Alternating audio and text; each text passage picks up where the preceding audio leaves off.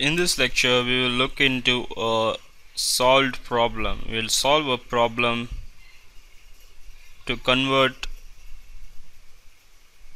a vector from Cartesian coordinate to spherical coordinates.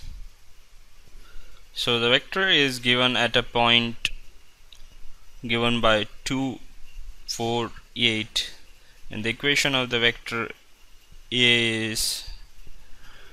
can be given as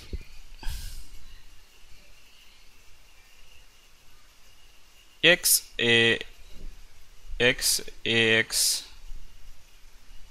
plus x plus z ay.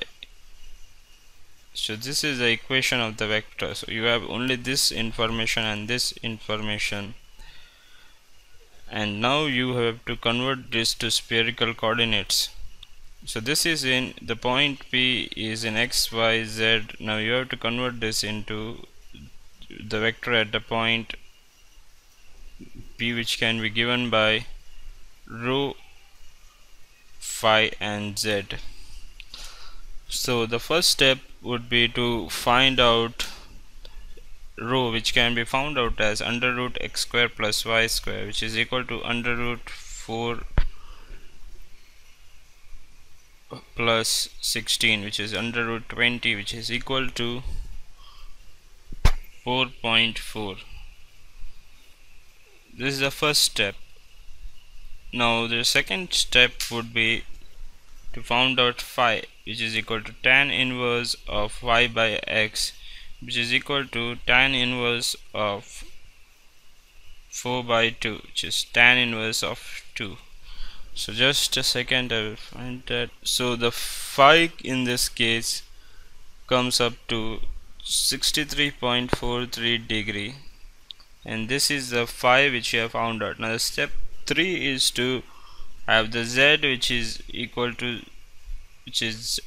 to 8, and that is same. And now you have converted this point P to, which was in 248, and it is possible to transfer it to a point located at a 63.43 degree and 8. So this is in Cartesian coordinates and this is in spherical coordinates. But again, when you look into your vector will be in the form of ax plus ay plus az. This is in Cartesian, and now you want to convert this vector in, when you are converting this vector in the spherical coordinate system or cylindrical coordinate system, it should be in the form of arrow plus a phi and az. So there is a matrix which is you have to remember to convert this. So the conversion equation which we derived in the last lecture can be written in the form of matrix as arrow a phi and az is equal to cos phi sin phi 0 and sin phi cos phi 0 and 0 0 1, and this value is x, y and z. So this is ax, ay and az. So what is my ax? Ax is x, so x is 2, so I will write simply 2 here. Ay is x plus z, which is equal to x plus z is equal to 10, and my az is not present for this vector, so for that case I will write simply 0. So I'm not converting, and this is my standard form and this is a form of my vector in Cartesian. So I have to remember I'm doing the conversion for this.